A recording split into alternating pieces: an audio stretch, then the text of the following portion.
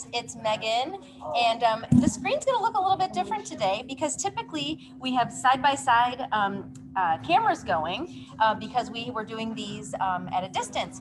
But I'm fortunate enough to have my pal Teddy Carl here, and by the way, I'm just lucky to have Teddy Carl in my life. Let's just say that. So Teddy, you might know as, are you Teddy K2? Teddy Carl 2? What are you on Instagram? At Teddy Carl 2. At Teddy Carl 2. So Teddy Carl is a prolific belt needle pointer. And pillows. He's done a ton of pillows, but he is also our in-house exclusive pillow finisher. And so what we decided to do today is to talk about all things needlepoint pillow finishing.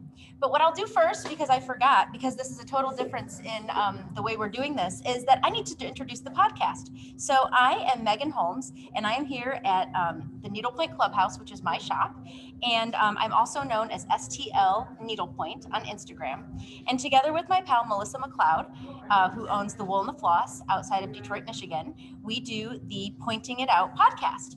And like I said, here we are. This episode will be all about pillow finishing. And excuse the kind of funny camera angles. I've also got some kind of funny thing going on with my face. So this is just going to be a totally exciting experience. But so we're here. And Teddy, why don't you tell us, not only is Teddy my pal and our pillow finisher, but he also has his own my full-time job. I am an interior designer at the Great Cover-Up in Ladue. I am the lead designer or principal designer. And so that's what I do during the day.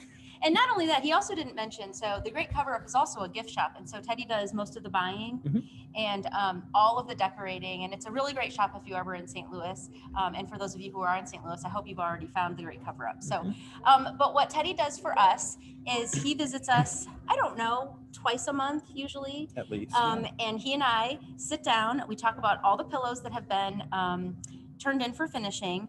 And we basically, it's kind of this team effort to go through the form that we've received from the customer. So any of the requests that we get. And then Teddy is, of course, has an excellent eye for design and color and texture. And so we kind of talk about how should these pillows be done. But there is kind of a common set of language. Well, just a language, sure, that goes along with the pillows. And it's really sort of hard unless you're in it all the time to remember that language. So we thought maybe it would be a good idea to kind of go through some finishes and just kind of talk about the way these pillows were finished, what they're called, and kind of ideas of ways to finish needlepoint pillows, right? So the first one we have right here up front is honestly, so this is mine, so I love it. But this is one of my, and we're not exactly sure how all these camera angles are going to go, so just bear with us. But so Teddy, tell us what you would call this. Okay, so when I get the form, it would indicate that the pillow is inset, which means it has this frame made out of fabric that actually extends the size of the needlepoint. People will bring in, this needlepoint is probably 12 or 14 inches square. And, that's not a very big pillow in the scheme of things. So I like to do a 2.5 to 3 inch border at a minimum, because what it does is it keeps your needlepoint on top of the pillow, because otherwise you get this really funky kind of scrunch and you lose a lot of the detail of the pillow. Because of what it has to do to kind of wrap around the insert. This also has an inner contrast welt. If it were made of the same fabric, it would be called a self welt, but because it's made of the navy gingham, it's a contrast welt. So these are the things that I would be reading on the yellow form that I get from the Needlepoint Clubhouse that the customer and the employee here would fill out. And you can certainly dictate anything you like. We've gotten to a point where more than half of the pillows that we get now are finisher's choice, because people are kind of trusting our judgment a little bit more, which makes it kind of fun, and it just, this is probably a good example to show, because this was done and not, the fabric was not picked out yet Right. when the pillow was made. So we had the canvas and then pulled. So this, of course, you recognize as a Kimberly Ann piece. And then we happen to have this fabric that we thought was just so much fun. And all of the colors just sort of sung with the piece. And so Teddy and I looked at that and said, oh my gosh, wouldn't that be great? It says finisher's choice. It says we can do inset. And so we did. And the customer is pleased. The customer is one of my employees, so I know she's extra pleased. But the difference between the one we just showed, which had the inner welting, this one does not have a welting. If you'll notice, this is just, what do you call this? Just fabric frame? It's just an inset, just without the inner. I would just call it inset, because without adding the inside self welt or contrast welt, it's just like this. What's nice is this canvas actually sort of has its own border the way that it's stitched. Right. So it really didn't need that extra detail. Something else to remember with that extra detail is that depending on how thick it is, Megan's pink pig pillow, it's a small welt, but it still covers easily 2 rows of needlepoint because it sits in on the pillow. Right. You can't really have it sitting over unstitched canvas, so I have to stitch it so that it's covering the canvas. So it's fine if you have a real simple background or something, but when, you know, if you've got a small piece, which we do right in front, if you want to hold that one up, you know, to add an inner welt to that one would be taking away from the stitched piece. You know, when it's only 4.5 inches square, Right. 2 rows all the way around the edge certainly takes away from the look of the pillow. Right. And so, Teddy, we get questions all the time about turn rows. And so in your world, turn rows obviously are on pillows, mostly inset. Tell us, I think I know what the standard answer is, but tell me if someone says to you, do I need turn rows on my piece? What would you say? No. Okay. As a matter of fact, turn rows often makes it more difficult to finish. I can stitch right up to the needlepoint. Okay. Unless you have a self welt, then that has to go on first. So the one thing I would say to somebody in this particular case is that if you really are worried about the fabric kind of leading or edging right against your needlepoint, then add a row or 2. You could add a row, or in this case, it might have been pretty. You could have added just a border of maybe the darkest navy blue and add 2 or 3 rows around the edge, just so that it has its own little frame already. Right. Okay. So that it doesn't feel like it needs a self welt or a contrast welt. The only other thing that I don't know if we have an example because I didn't think about it until just now, but so for example, if you were doing some kind of an elaborate stitch, and I don't have, like I said, I don't have a great example, but if you were doing a stitch that really had a repeat so that it would look kind of weird if it ended right at the edge, I sometimes tell people, in fact, a pillow that I just stitched, which was the Plum Stitchery, the Eeny Meeny Miny Mo guy, I did an open background, and I made sure it was kind of it was an over 2, I think, and so it created these squares, and I didn't really want the edge to end in the middle of one of those squares. So I mentioned purposely to you that I stitched it all the way out again so that then the fabric would go right up to the edge of that stitch. But for the most part, we don't need turn rows. Right. Turn rows just add bulk in the seam, and it's just kind of becomes a problem. So also, sometimes, unless you specifically say there are 3 turn rows or there are 2 turn rows, it's not always easy for me to decipher what is a turn row and what is actually part of the stitching. So if I make the executive decision to cover those turn rows and you had painstakingly taken extra hours to put that as a border, then you're not going to be happy with me or Megan, and I'm not going to be happy with you when I have to remake it. So that's right. I feel like, you know, the more specific you can be, again, you really don't need the turn rows, but, you know, turn rows are for things, ornaments and things like that, where you're actually rolling it over, or a belt where you see the edge of the belt. Exactly. But no, on the pillow, you're fine without the turn rows. So 2 things really quick that I think we kind of glossed over. But so on the other pillow, we said that was a contrast welt, and that's because if it had been a self welt if we had used the pink, right? So this is a self welt because the fabric is the welting. This is neither. This one actually a rope trim. It's is that a what you call that? cord with lip. A lip cord. So here I have a piece of it with that's not in a pillow yet. So it just shows you a pre-made cording that's attached to a flange that I can then stitch into the edge of the pillow so that it, and I get it nice and close so you don't see that braiding. Right, that's that disappears in the seam. Right. But we do have people, this is great, Teddy, he's one step ahead of me. I didn't know he brought these. Well, and it's a lot more stable than hand prick stitching a custom made little cording around the edge. So we do, so a lot of people will supply their own materials, and we are for the most part just fine with that. So long as it's the right kind of fabric, and we'll let you know if for some reason it doesn't work. But the point is, if you are looking to do your own lip cord and you have this or you found this, ensure that it does have this flange, is that okay?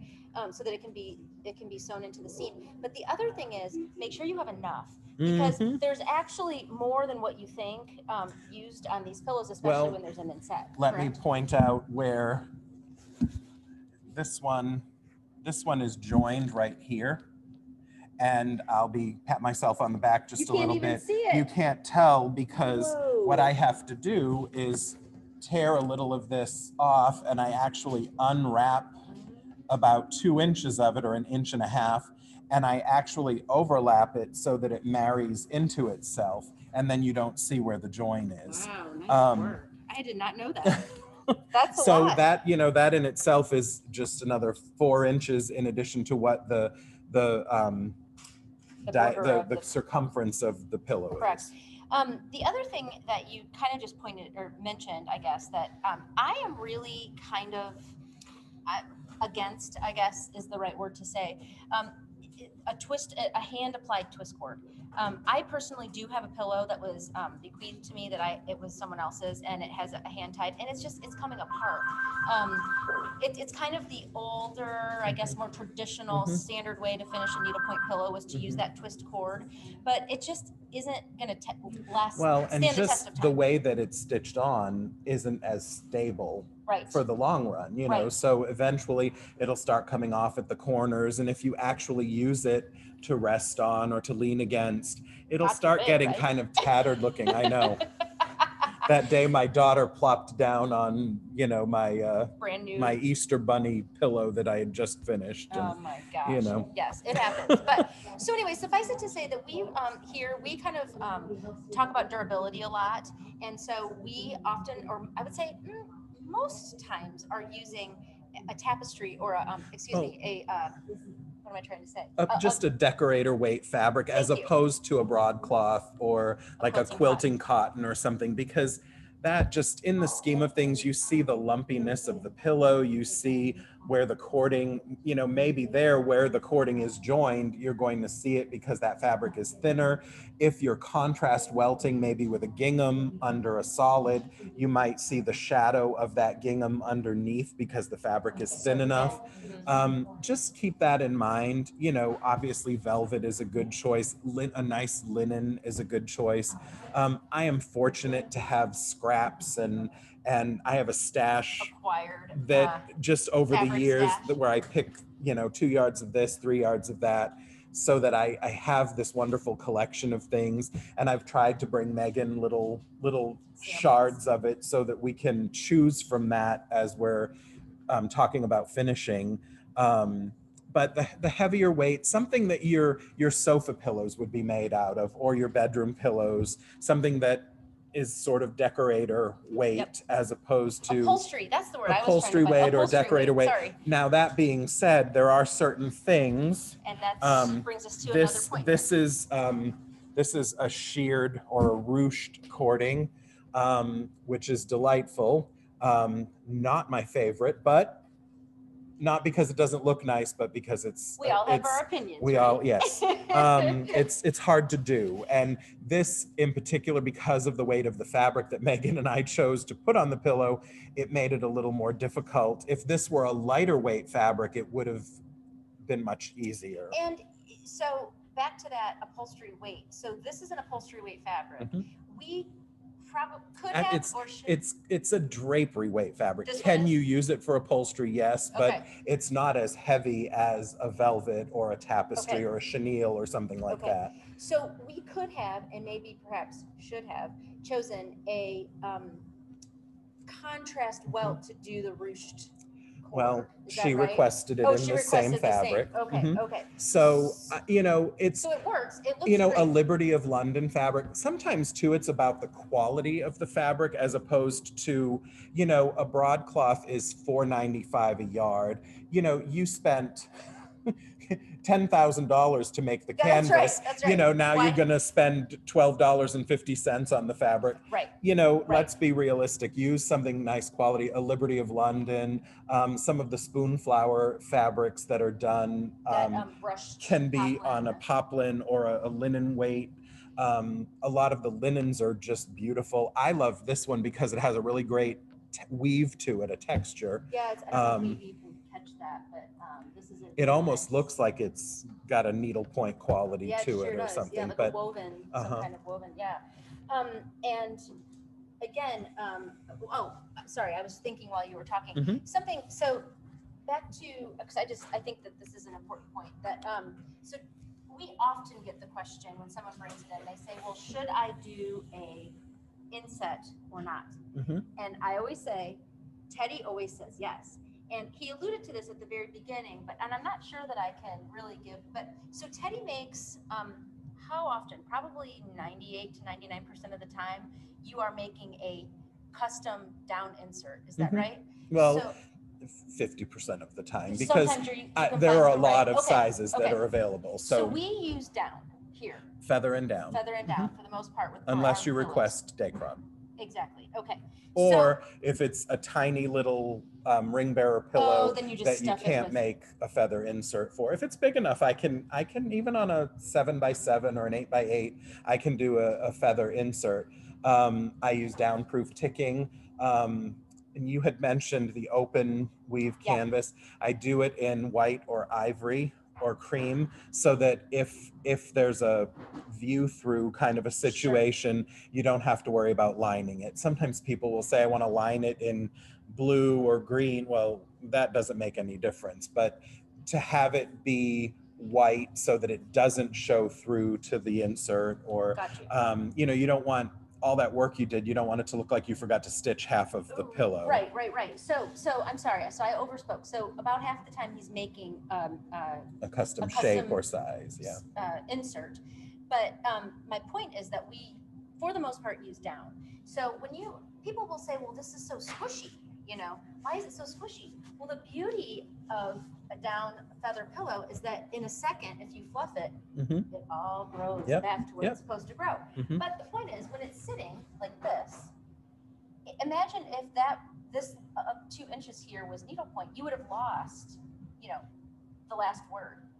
Right. It would have said living well is the the best. the best. Yay. Which it is. Yeah. Good point.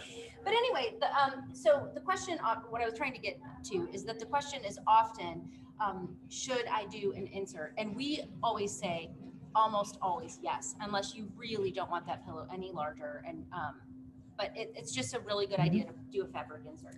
And it's also when you think about the loft of the pillow, or the crowning is what they call it, the how much you actually lose. This is a 12 by 16 inch pillow, and it's not all that big.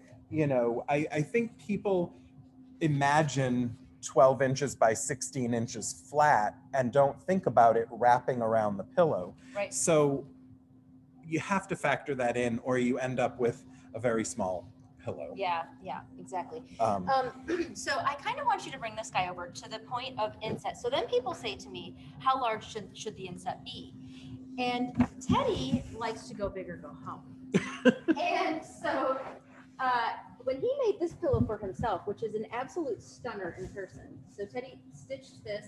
I think this is a JP. It's Renaissance. Oh, a Renaissance piece. Thank you. So I have the matching Frankenstein that's not done one yet. of these days he'll do Frankenstein to match. But anyway, so this is a pretty large inset, really, and Mhm. I think it's because the scale works with a larger inset. Mhm. But for the most part, you would say that the inset would be 2 to 3 inches. Is that- Usually 3 inches is my favorite. This might be, what is this? Maybe 4, or maybe it's 4 total. Yeah, to me it appears to be at least 3 or 4, but I'm bad at that sometimes. So, but the other thing he did was add these amazing embellishments to this, and so this is all hand applied, right? So these are buttons. The buttons, yep. And then these are pieces from the trim. Yes. Is that this? Yep. Yeah. I took so this a is few all tassels hand applied. off. He did the tassels on each. I mean, so this is what I would say happens when our customer says, "I just want Teddy to go crazy."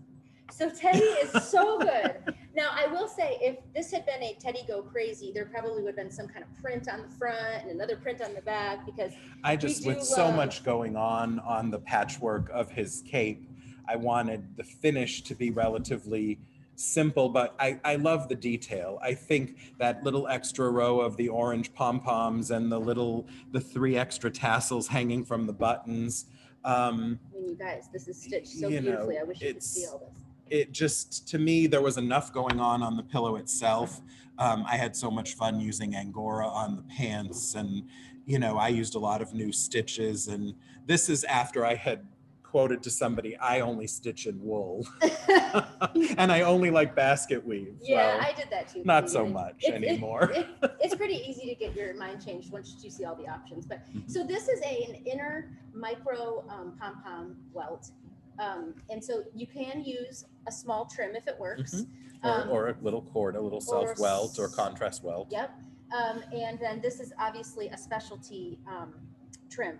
Now, again, this is absolutely gorgeous. Now that's Goulet's, and it probably at retail, that was a piece that I had. That was probably $285 a yard for the trim. But so we don't stock that stuff. No. But I have we sometimes have access to gobs bits of and it, parts, so. or Teddy has gotten an overstock, or there's something, so we are able to use some really nice trims and fabrics. But I know that Melissa oftentimes, they had I think a calico corner or something nearby them, and you can go into one of these higher end designer places and choose a matching cord, or they'll have all the samples in a book or something. I'm including at the great cover up, but I know that Melissa's pillow finisher also goes and finds kind of the perfect thing sometimes. So it's kind of amazing when you can just find. Well, and I can always do that, but you have to realize, I mean, people now, I used some on a few pillows, and people have kind of gotten excited about brush fringe, and it's wonderful. And some of the hobby shops and fabric stores locally will have some, but it's not the best quality. It's usually real shiny. It's not terribly expensive. I try to find it on eBay and here and there, and I have hordes of it that I've just inherited or collected, gotten at a clearance price or something. But this one I picked because I loved the colors that were in the canvas and the linen. And I mean, this is probably $25 a yard, which this is 2 yards on the pillow. Some people are willing to spend that extra $50 to get just the right brush fringe on the pillow. So we're happy to do that. This collection has probably 20 colors or 25 color combinations. So we can certainly do that. So to that point, I think I only know kind of the operation at Melissa at the Wool and Floss and here at our shop, but I do know that a lot of local needlepoint shops have a finisher that does pillows, obviously. And so what we do here, and I'm sure it's what most local needlepoint shops do, is we kind of have a baseline price. And so we can say to you that our inset pillow is about this much, and this is as much of a deposit as we'll take. After that, if you ask us to sass it up with fancy stuff, or the exact color velvet, or the exact color linen, Or if you say to us, I really want blue to match this pillow, and we don't have it, we don't have any access to it, we found it online or we've sourced it in some way. It's what we typically do at our shop is we'll give you a call and say, hey, look, we found the perfect blue. It's going to cost you X amount more than the price to actually have us finish the pillow. Are you comfortable with that? If not, we could use a navy or a brown or a tan or whatever. So we work really hard to communicate with our customers in that way. And I know that I know for sure Melissa's shop does too. I know that a lot of shop owners have people that they work with. So my guess is that that's how most shops work. It is a little difficult for us to give you an exact estimate on those kinds of things. Depends on how much fabric, how much trim, what we can find, what type it is, et cetera. But I know that people call us a lot and they say, how much is this going to cost? And like I said, we have a pretty good idea now, a pretty good baseline of what the labor costs, what the materials cost. And so that comes up a lot too. So I just wanted to mention that. And so I think if you're curious or you're worried about the cost of your finishing, you should call your shop or give us a call and say, this is the size of my canvas, this is the type I'm thinking, and we can get pretty close to what we estimate to be the price of the finishing on your pillow. Just remember too, if you're looking for an exact color, that may then be something that has to be ordered. It may be something that Megan has to take a photo of it to one of the local stores, or I'm taking it to one of the local stores, which may not be this afternoon, and it might add a little bit of time. You all have been stitching like maniacs, so I feel like I can't get my head above water, but I'm trying to at least stay not too far behind. And really quick, I think I want to kind of tease that out a little bit, because we have been talking a lot about these finishers and the pressure that they're under. And Teddy does this as, I guess I would sort of call it a side hustle. This is not his, he's got a family, he has a wife and kids, and he's got a rich social life. Well, it's becoming more rich now that COVID is. And he's an interior designer and he runs the store. And so he is not, he is not 100% focused. Yeah. And I would say that in my experience, many finishers are not, because it's not a sustainable full-time job necessarily. So the point is that we try very hard to get things back to you in a timely manner. But we had, was it a couple weeks ago we counted, I think we had 56 pillows or something in the queue. Teddy shows up, pops open his trunk, and I think there were 20 pillows in the trunk, 18, 19, 20 pillows in the trunk. And I mean, my jaw dropped. And, I think we have to, we first of all, thank you for taking this job on, because it's a lot of responsibility to take someone's beautiful work. But also, you have to kind of be in the mood, right? I mean, this is an art, a craft. It's thought-provoking. It's time out of your brain. To Megan's point, a lot of times I physically cannot work only by date. Right. Sometimes I have to be in the right mindset for an inset with an inside welt and an outside welt. And, that's a lot of different cutting. And, some days I can just do some blocking for a while. And some days I might sew on 5 insets. And then I might, I might have 4 pillows ready and then I make some inserts.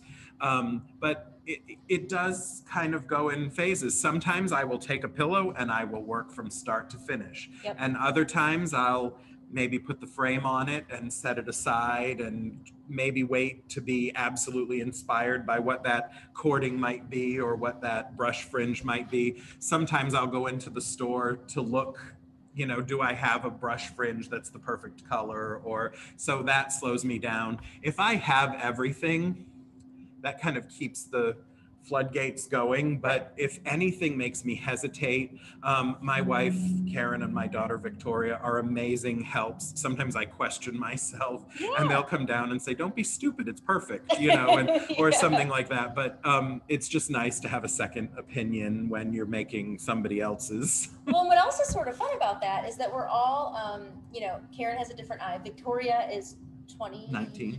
Okay, so she has a kind of a different, like, spunky eye, and so a lot goes into this, and we don't take it we take it seriously. We take a lot of time and effort, and so that's why this stuff takes a long time. Well, so, I mean, I like to view it as it's a work of art. Yeah. This is something, I mean, if you painted it I mean, if you painted a painting, it wouldn't take as long as stitching this pillow did. It's So true. I feel like it needs to be honored and it needs to be treated properly. I also, as a designer, just like I appreciate artwork for the artwork. I would never choose a painting because it matches the sofa or because it matches the window treatments. You choose a painting because you love it, which I also think is why you choose a canvas, because you love it and it's going to be fun to work on. That's funny. You segue very nicely. I think what you're trying to say is finish a pillow for the pillow. Don't always finish the pillow Make for the your pillow a your wonderful home. piece, because if it matches itself and it looks amazing all by itself, I don't care where you put it, it's going to be beautiful. And so you might move it around. This is actually the perfect example. Teddy's home, I've been, it's beautiful. But this is not, this is a little more rustic than what I'm used to you. A little bit. But it's the most beautiful trim for this Nantucket-y and well, Teddy's also from the East Coast, and so this is very him. But my point is that this is a, what did you call this? Jute. Jute.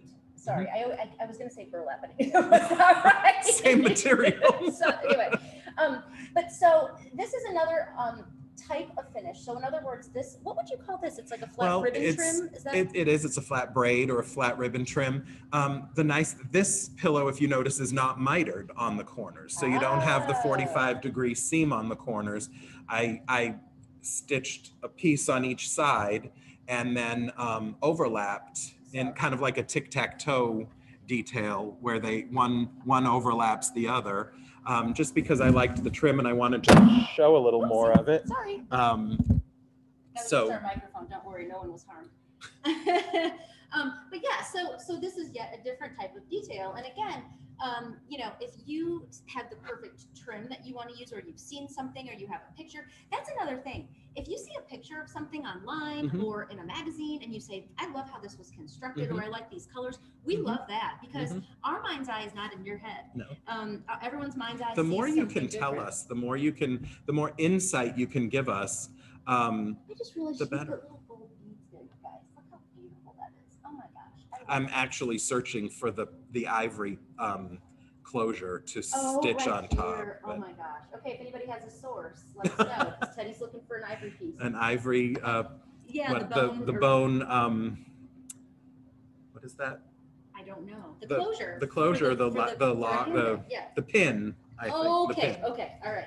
But anyway, so this is yet another example, and this to me is so well suited to the piece. So this was really finished for the needlepoint piece, and I will tell you from experience, this is not finished for Teddy's living room. It is finished. No, really it's my family room is a little bit more New Englandy with some whales and things like that. So the Nantucket basket worked real well. Actually, good tie into this next. Okay, but really quick, I want to show one more. Sorry, but you guys, of course, you know me, I don't really do a great job rehearsing this stuff, so poor Teddy. He's just along for the ride. But this is another flat ribbon trim, but instead of it going the way that other one did, as you called it, like a tic-tac or a crisscross pattern here, this is just inset with a ribbon, which I really like this finish too. I don't think we do this as much. Maybe because we just haven't really sourced the ribbon, but this is beautiful. Well, we had done that one with the Gucci stripe ribbon, and then we did one with a polka dot ribbon, and then sometimes I'll put a bow on the bottom. So the one that we had, a flat bow. Like, and that came out of this guy's brain. I mean, I didn't come up with it. The stitcher didn't come up with it. He just said, "Oh, that would be very Gucci to put this bow." It was very cool. So, again, give us what you love. Do you love, because you just never know what might happen. And I will say, if you've got the stomach for it, just say finisher's choice, because you never know. Say finisher's choice, but I don't like blue, or finisher's choice, but I want no pink. No ruffles, not too girly, not too, as you can tell, Megan and I both like gingham a lot. So gingham shows up by accident. But sure, absolutely. If finisher's choice with some exceptions is great. Just some guidance to know what direction you're heading, or it's on a navy blue sofa in a room with a Persian carpet. Any insight you can give us for that sort of thing, or you want to keep it black and white, or you want to keep it just all blue or something like that. Anything that we can hear that makes it just a little easier to That's right. kind of narrow it down. The last thing I want to do is spend the time to do this and charge you to do this and to have you not like it. We've right. only had a couple of remakes that were just kind of, one of them I know was it was not as big as She thought it was going to be. You one know, we just, did recently, Oh. there's been two. well, that then are there's kind of yours. I should go get mine just for that, but maybe I'll make a picture of it. So I had something in my head, and then Teddy did exactly what I told him to. And this is what another customer said. You did exactly what I told you to do, but it looks terrible. It was a bad idea. But I don't like it. And so, true. So I had these And castles, with Finisher's Choice, I can say I gave her what she wanted, not what she asked for. And that's exactly right. So, but anyway, so we digress because that's what we do best. That's what we do. So I think we had a couple of other examples here, and I think what you wanted to explain. I just wanted to show, we talked about brush fringe. This is, the brush fringe has this little kind of stitched edge that gets buried into the needlepoint. So we have to think about, if we're doing a needlepoint pillow and we're doing brush fringe, and then you pick a really heavy backing fabric, that's one of those things that it gets really kind of thick and bulky. So just keep in mind what's going in. But there are all different kinds of brush fringe. We had shown you the cording. So do you have to pull this out to the make secondary? So where the 3 lines are, that's what holds the fringe together. There is a release. This is just to keep it neat and tidy while I sew it. And then when the pillow is done, you release it by pulling the chain stitch, and it just unravels, and then you fluff it out. Very cool. This is a self welt or a contrast welt, and it's just kind of like that other piece was, where the lip is attached to the cording, that we just make a cording around a filler. A couple things on this, because so this can be different sizes. To a certain extent. Like very small. I mean, I'm only just saying, like, this is my average. Okay. I have one that's a little bit larger than that, and then the one that we used for the ruched cording. Oh, I was thinking the inside, the smaller. We can go much smaller as well. I have some real thin ones.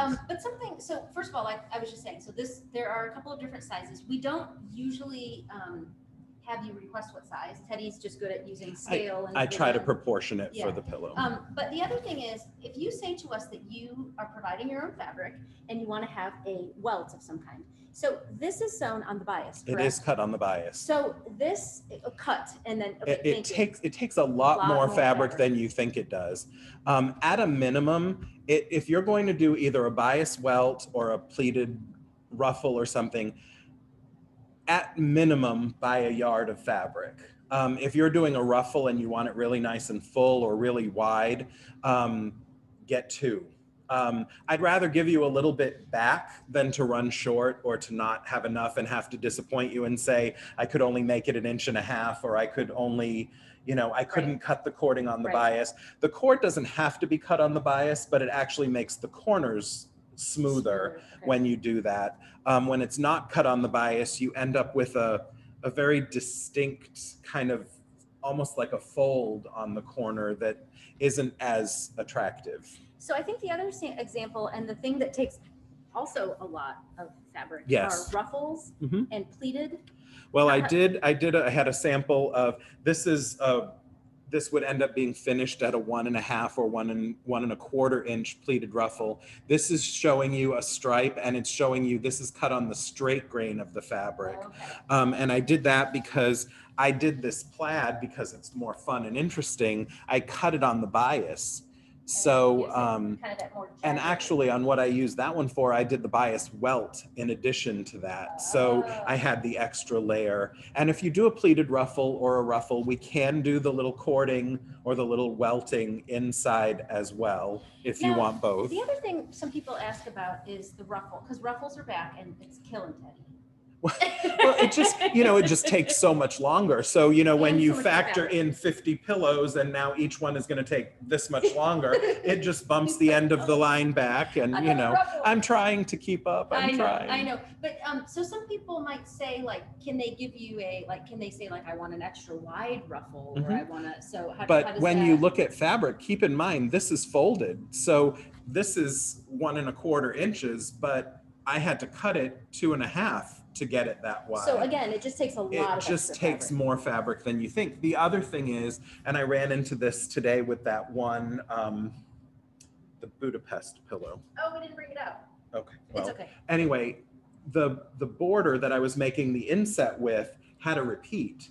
So I couldn't just randomly cut 5-inch strips of fabric. I had to make sure I had the same green going all the way around. So I had to skip a section to be able to cut that same. And that happens a lot with plaids and or patterns checks, or checks, right? Yeah. And I don't know that we have a good example, but you'll say, oh, I'm going to need more fabric than that, because Teddy does a really nice job. Well, this is a good example of lining these fabrics up at the mitered edge so that it doesn't look goofy when they come together. We don't have a good plaid, but sometimes it makes my head hurt thinking about how he has to, like, cut that and make sure that it all looks good. And you in the can't corners. always make it match perfectly. So don't ever think, and especially one thing to consider too, on an oblong pillow, if it's rectangular, it might be great on the top. When you make a square pillow, each side is identical. So that corner, whether the stripe is going out or whether it's framing, it's going to match beautifully. When it's a rectangular, if you've got the stripe going perpendicular to the needlepoint, now it's not going to match up at this corner the same way that it would if it were a square. I mean, that's just simple geometry, but you forget how that works when you're doing a pillow. And I was on a thread on Facebook or something, and somebody said, oh, that's not lined up properly. And I said, Teddy, what do you think about this? And he's like, well, of course it's not. It can't be. It can't But be, the person who did that did a gorgeous job, because what they did was mitered it so that it was, I forget exactly what it was, but you remember that conversation, and however they did it. The issue is when there's a stripe or a plaid or anything like that, I have to make sure that I have the exact center of the canvas, and I center one stripe on the middle of the canvas. So even if with the spacing of the stripe, it doesn't do exactly what you might want it to do on the corner, at least it'll do the same thing on both corners so that it looks consistent. I won't do a stripe or a plaid just random. So even though it doesn't technically match, because I'm a big one, I won't buy a plaid shirt if that side seam doesn't line up. But by the same token, on the pillows, if they're all the same, it's not as offensive. And, I think that the point here is that we have to let these people do their jobs, the people who have been doing this for a really long time. And so if we dictate too much, it's just not going to be quite right. Like, you might think you have an idea of how you want something, but really all of us needlepoint shops hire professionals to do the work for you. And we just kind of have to take their advice and learn from them. And, when you say, well, I think I gave you plenty of fabric, and it's like, well, but, we had to do a ruche, or we had to do whatever. Or there was a pattern involved and we couldn't cut it the way you think we could. And I'm not going to say that this ever happens, because Teddy is close to perfect, but every once in a while you make a mistake. We had a finisher the other day say, oh my gosh, I am so sorry, I cut your ultra suede a hair too short and I don't have enough. And we're all human. This is all a handcraft. And so, well, and chances are we'll be able to use that piece for something else later. That's exactly right. But the point is that, it takes time. It takes exactly. a professional eye. Got to go back. I got to go back and get more. I've got to, these are all things that just take time. And so I'm sorry to belabor the point, but it's just that everybody wants everything quickly, and this is just not a really fast process. So, well, and COVID has not been, it's been the needlepoint shop's friend, but it hasn't been the finisher's friend. So I hope that this performs well for camera, because one of my employees is still here, but this is what happened when you tell Teddy what to do and you don't. I sent Teddy a picture and I go, so I guess I got a Pippi Longstocking pillow bag. Because I said I wanted this, I wanted cord, and so he's like, well, I thought that's what you wanted, but yep, it looks pretty weird. So anyway, we're gonna do a little, we'll do a redo of this, but the point is, don't be like me and try to act like you know what you're doing. Let them do their jobs. But anyway, that's my pillow that I just got back. But stay tuned; it'll be a little. We'll show you the we'll show you the update. Last thing I think, but who knows? Because you know we like to go down different roads here. But the last thing that Teddy and I have been talking a lot about, because we stand in the back and we send pictures back and forth, and we work so hard to make your canvases look right with the fabric, and and we've been talking a lot about, wouldn't it be kind of cool to suggest to people to maybe at least kind of think about what kind of fabric you might be interested in using. And not everybody has a plan for their canvas when they start stitching it, but if you know for certain that you're stitching a pillow that you're going to put in X room, and you know that it should be lively or whatever it is, and maybe it's a good idea to think about. Well, or maybe it matches the chair or the drapes, or right. You know, it's a fabric you've already used in the room. So we did this just for a sample. So this is a canvas that we have here in the shop, and we found this fabric that we think would be super, super fun with it. The repeat is pretty large, but this could have a great big inset and it would be great. But if you can tell, and I don't know how this is really showing on the screen, but there really isn't any tangerine, this tangerine color. This turquoise isn't in the pillow. The blue isn't quite the same. And so our suggestion is to maybe find threads that you can use to change the colors up to go with the fabric or to go with the room. So it's just an idea that these are some threads that we pulled that really go nicely with this fabric, and it would be a really, really quick color swap to even give this pillow, you know, this tangerine border, or I don't know. Change the flower color. Change the flower colors, exactly. Or the background. This color isn't anywhere in here, but maybe you do that, or change the letters to be that color, or you know, instead of doing blue, do this turquoise that's really in that fabric. And so I don't know, is there any other point you want to make about that? No, I just think as a designer, it's nice if I have a client that needlepoints, I would often suggest, well, why don't you stitch something for the room? And it might be nice if we knew exactly what fabric we wanted to finish the pillow with, so that you can tweak the colors to make it really go together, and so that you're not fighting with the canvas to make it work in the room. It's funny when somebody will send us something and they'll say, you know, like, choose either of the two blues that I've stitched in the canvas. And we just fight to find either one. Exactly. Just, you know, it's kind of like a paint swatch. There's almost unlimited needlepoint threads, but you know, that doesn't necessarily mean that, you know, the world of, you know, Pantone and the world of color has decided that exact turquoise is one of this year's colors, and we're going to make it in fabric. That's right.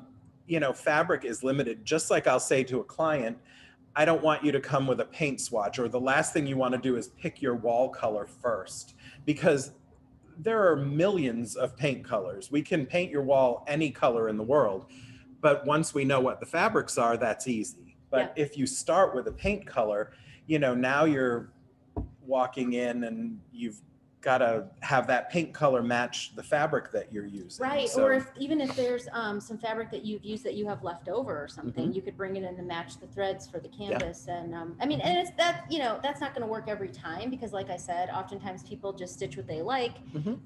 They finish the piece for the. And nobody's going to fault you for putting this piece in your room because you like it and you stitched it in the colors that the canvas designer decided was correct. Then we'll finish it and make it look beautiful. And I don't care what color couch you put it on. It's going to be a fun addition to the room. That's right. That's exactly right. So I don't know. Have we covered all things pillow?